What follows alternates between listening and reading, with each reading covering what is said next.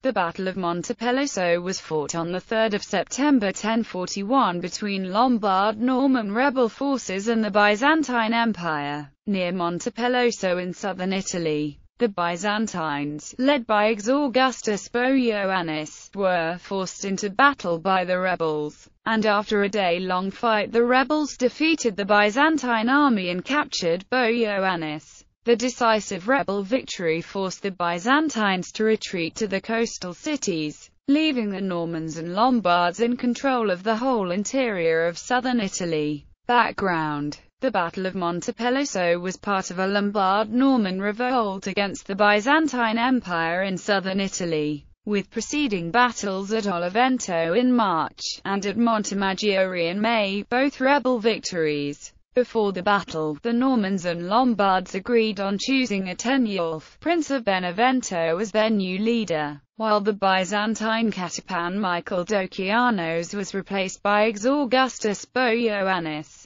The new overall leader of the revolt, Ateniulf, was part of the ruling Beneventan family and a rival to the Norman sponsor Guaimar IV of Salerno. But although the rebel army was led by Norman military leaders, the Normans could not yet afford to break with their Lombard allies. Battle. After the Battle of Montemaggiore, Boioannis made an attempt to lay siege to Melfi, which had been captured by the rebels. In response, the Normans and Lombards counter-attacked Boioannis' camp at Monte Ciricolo, near Montepeloso on the Bradano River. The Byzantine army under Boioannis had been safe within the stronghold of Montepeloso, but as the rebels wanted to avoid the strains associated with the siege, they forced the Byzantines and the Varangian Guard into battle by stealing their cattle. The battle went on to last most of the day with intense fighting, but the Norman cavalry, led by William Iron-Arm, managed to secure a decisive victory for the rebels.